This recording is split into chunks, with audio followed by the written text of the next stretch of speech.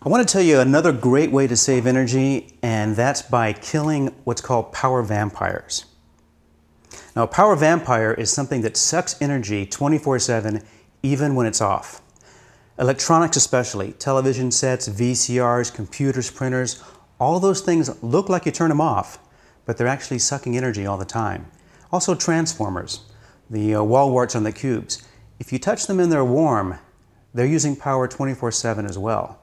It may not seem like a lot, but it can be 40% of all of your electricity to run your electronics is used when they're turned off.